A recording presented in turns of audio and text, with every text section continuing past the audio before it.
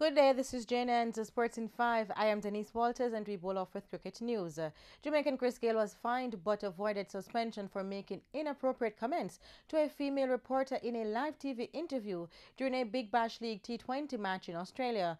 After scoring 41 from 15 deliveries for the Melbourne Renegades in a win over the Hobart Hurricanes on Monday night, the former West Indies captain suggested to the television reporter Mel McLaughlin that the pair go out for a drink and made remarks about her appearance. He added, quote, "Don't blush, baby," unquote, during an awkward pause in the interview.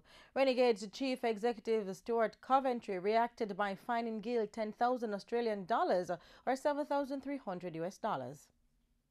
A draw in the third test between Australia and West Indies at the SCG appears almost inevitable after the third day's play was abandoned without a ball being bowled. Persistent rain made it impossible for the players to take the field at all, making it just the third time in the past 20 years that a full day's play had been lost in a test in Australia.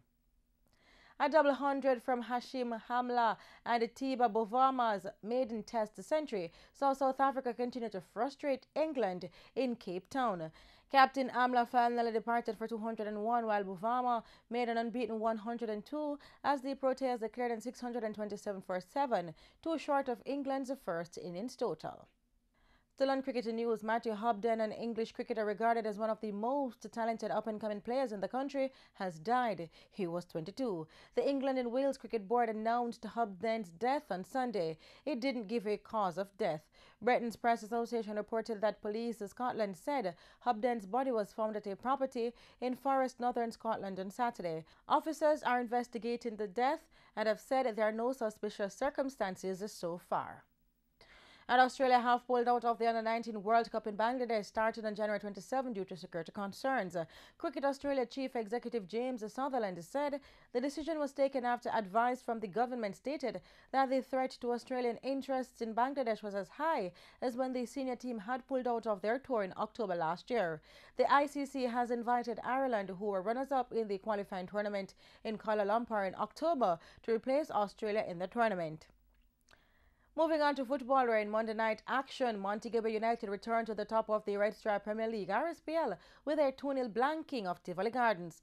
Both goals came in the first half, courtesy of Dwayne Ambusley in the 12th minute and the talisman Dino Williams in the 28th minute. Tivoli remains in 10th position.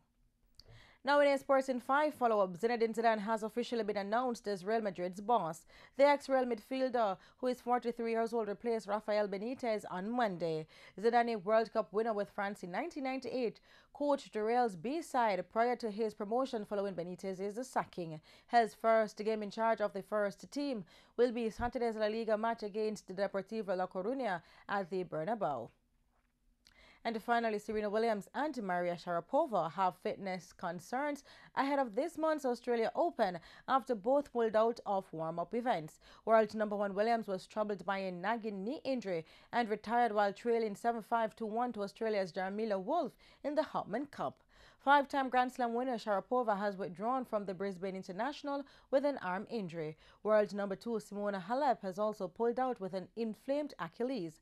The Australian Open begins on January 18.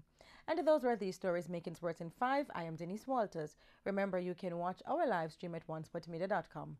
This is JNN, news worth watching.